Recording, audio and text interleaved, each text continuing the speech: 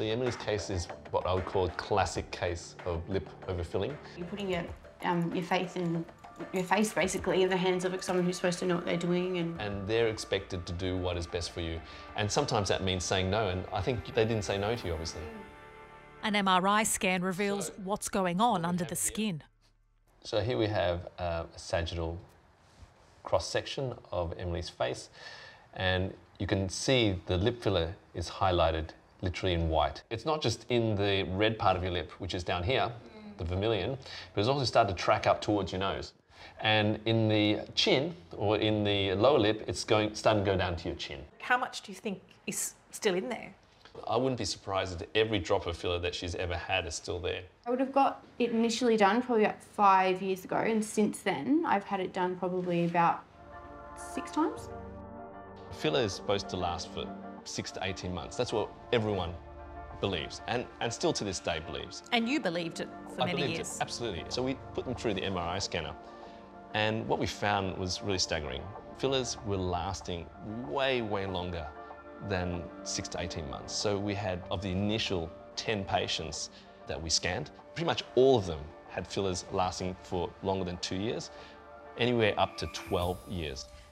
Couldn't it be argued that that's a good thing? I don't have to go back as frequently, it's still there, my face and lips are still plumped up? You know, if you think about it, something that's permanent or semi-permanent is way more lethal than something that's temporary. And certainly, if you were to follow the old paradigm of that fillers last 6 to 18 months, you could inject them ethically every 6 to 18 months. If they're lasting 10, 12 years, it's a completely different ballgame. And an accumulation of filler injections can be disfiguring. I just had one the other day, and she literally had like this, golf ball nodule in her cheek. The physical manifestation is part of the issue. The way a patient sees themselves and how that affects their mental health is another. The problem comes when you have to dissolve someone and it's a bit more wrinkly or a bit more sunken. It's very poorly accepted. So really you've got to never get to that point where you're overfilled, because it plays a huge impact on you psychologically.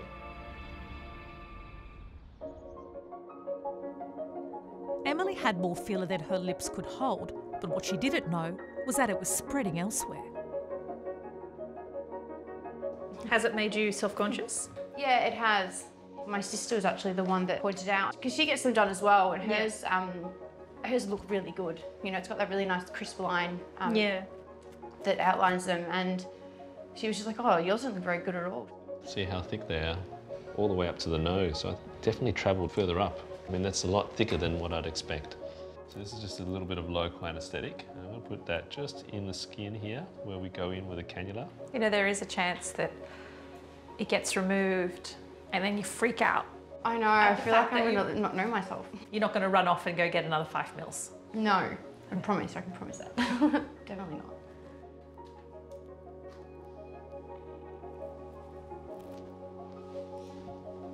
So I'm just going to aim just above the lip where the filler is migrated. This stuff naturally spreads around this dissolving agent. It's actually used as a spreading agent. How does this process work? Because it looks like Emily's lips are getting bigger. The fact is you're putting stuff in, and also your body will react to it. Yeah. But in a day or two, that will shrink quite quickly. Okay. Yeah. So what I'm doing here is aiming for the parts which we saw on the MRI, that there was some filler just beneath the lip. It's not easy to watch. A little bit stingy here. This is the very last bit.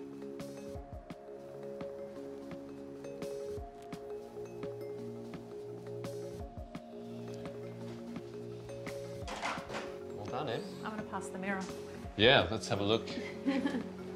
Oh my God, I don't want to. It's just temporary, but... Oh, good. I knew you'd say We that. thought you might like them. Yeah. Oh my gosh.